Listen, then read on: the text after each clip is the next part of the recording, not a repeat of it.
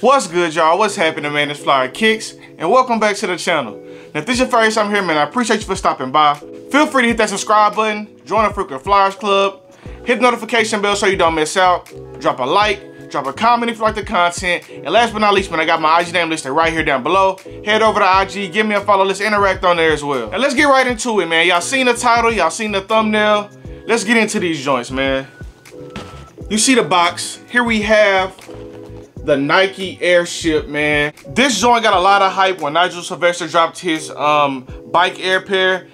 Similar pair, not exactly the same. Let's get into these differences, man. Let's get into the shoe. Now here we have the box, man. All cream box with the blue writing on it. Blue Nike here, all the way around, man. And the tag on this joint reads Jordan Airship PE SP Summit White Diffused Blue. This is a size 13, and it didn't have a 12. It's all good though. I'm not sure if it's just my box that got a little oxidation or something, or if every box has this. I'll be able to check some reviews and stuff when I finish recording this. But it starts with like a light cell on this side, and it kind of fades into like a darker cream cell. I'm not sure if that's just my box or if that's everyone's box, but I grabbed these joints this morning from my mama here in Houston. And let's get into it, bro. Box top, nothing, regular box on the inside. Has the Airship owner's manual here, man. If you've seen any Airship before, bro, it's pretty much the same as all the other pairs, man. Just going over the specification of the shoe, just how the shoe started and things like that. Has the specs here on the inside of the outsole, and then on the back it has the specs of the whole shoe, man. Like that. I always like the dope little extra inserts. Regular white paper here, nothing special with the paper. Let's get into these shoes, man. People have been waiting on these since Nigel Sylvester. Nike used that boy to hype these joints up, and we finally got them, man. Let's get into it. Now here we have the Jordan Airship, man. This joint would be, in my opinion, this will be considered the UNC colorway of the pack. They did release a red pair as well, and I consider that the Chicago Bulls pair. Now the reason this joint says every game on the back, when Jordan first got to the league, man, he wore his UNC North Carolina practice shorts underneath his game shorts. So that's why they have the blue pair. This is for UNC. This is for the actual color of the blue shorts that he wore under his game shorts. And they released a red pair just showing that from the Chicago Bulls, the white and red colorway of their jerseys. So that's where the two colorways of the pack came from. But like I said, man, this is the diffused blue pair. I relate these to UNC, like I said, man. And it comes in an all sail upper, cracked leather, all the way around, man. Everything that you see going across the upper of this shoe, man, is in a cracked sail cream leather.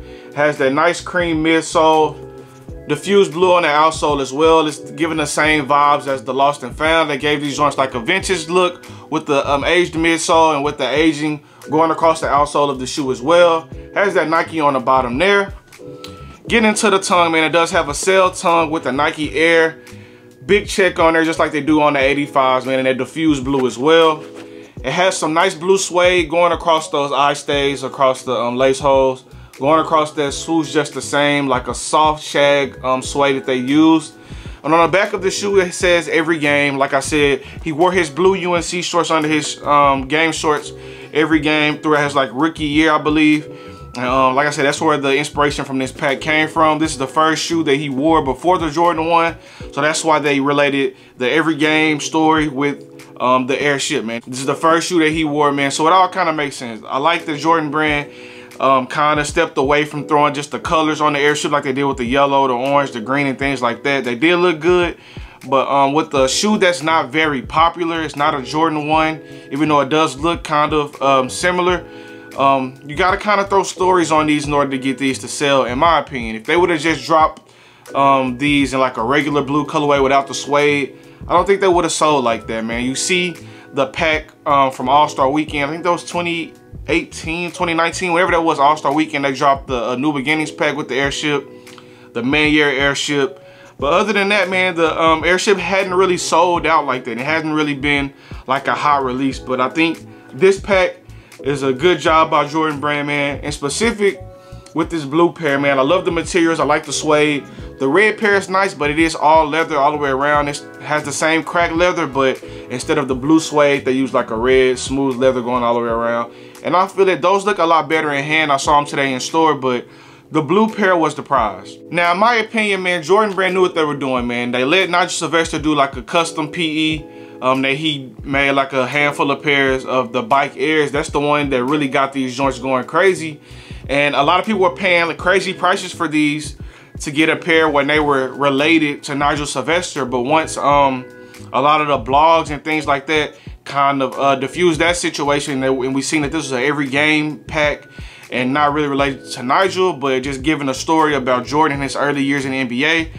The demand and the prices went way down, man. These were going for like $650, $700 at shows like not even 2 months ago. Maybe like last month, the prices were still high on these. And today, release day, prices like right around $200 in this blue pair, a little less in the smaller sizes. And the red pair is like $180 or less across the board, man. So this one, I would say, has a lot more hype and is a lot more sought after due to Nigel Sylvester. And I gotta give it up to Jordan Brand. They did their thing with the marketing, man. You gotta play the games, man. They got a lot of people with buying these early, even though they weren't selling the early pairs. They got a lot of people with the early hype by using Nigel Sylvester. If that Nigel Sylvester pair would have released as his pair with the Bike Air on the back, that resale would have been $400, $500, instant sellout. But if you were still looking for these right now, they still have pairs technically today in Houston, but only in the smaller sizes as far as the blue pair goes.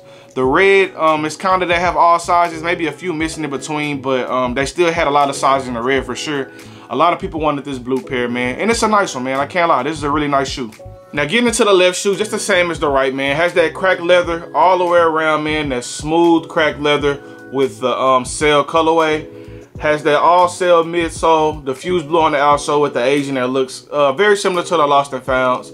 Come with an extra set of sail laces, and it has a tag on here that is talking about the cracked leather, I believe. And yeah, this tag says, please note, natural crack seen on the upper is normal due to the random crackle ink application. So basically letting you know that these joints are cracked on purpose, then that is not a flaw. But they do have cracked leather all the way around, man. You can see that going all the way around the back of the shoe, going around those mid panels, going around that toe box as well, man. Super nice pair, bro. I really like the extra details they added on these, bro. They're clean, man. I can't lie to you. The only other airship that I actually kept in my collection is the FLYEERRKicks pair. I actually got that box signed by James Whitner, who is the owner of FLYEERRKicks, if you don't know that. I met him at Texas Southern. They did a free game session up there. I met him, signed the box, man. I gave him a Texas Southern hat. So that one holds like a special place for me for sure. But other than that, bro, the only other airship I really want is the green pair. Green is my favorite color. And I may circle back and try to get the red pair, but my first priority right now is to swap this 13 for a 12, man. They didn't have a 12 this morning. They didn't get their shipment initially. I was there first in line. I came back an hour later, they had got their shipment, but they only had a 13, no 12. So it is what it is. Hopefully I can swap these joints, man. If you're a size 13 and you're looking for these and you have a size 12, or if you're just a 13 and you're looking for these pair, man, hit me. I'll try to get them, let them go for a good price just so I can get my 12, man. I really need a size 12 in these joints, bro. These joints are super dope. Now, as far as the retail on these shoes, man, these joints retail for 140 bucks. In Texas, that's 151 out the door. So a cheap shoe. As far as the Jordan brand side of things, man, you don't really see Jordans going for that low anymore besides like Jordan 1 mids. I know this isn't a Jordan 1, but this kind of falls in the same boat as Jordan 1s for me. But like I said, they're 140 bucks, 150 out the door. And resale on the blue pair is max like 200, 210 bucks for the big sizes, 180 and down for like the smaller sizes, man. So if you want them, definitely very affordable, bro. They didn't drop online on sneakers, on Nike or anything. Maybe Bodega, I think, was the only store that dropped pairs online. A lot of people did in store for this release for both pairs, man. So you may have to hit your aftermarket apps and just check out your local Facebook groups and things like that, and maybe they'll pop up. But I didn't see too many pairs of these, and I'm not sure how it will affect the resale market with them not releasing online. But like I said, man, the price isn't that high right now. I don't expect it to shoot up, at least not anytime in the immediate future. But if you want these, bro, definitely just check around, bro. You'll be able to grab them for sure. But in my opinion, bro, this is a super dope personal pair. Like I said, this is a 13, trying to go ahead and lock in a 12. So if you got a 12, hit me. Let's make it happen, man. Let's make a swap or something for these, man. If you're trying to sell that 12, let's swap. Let me get that 12, man. you can get this 13 and make the exact same bread, man. Y'all hit me, and let's see what we can do about these.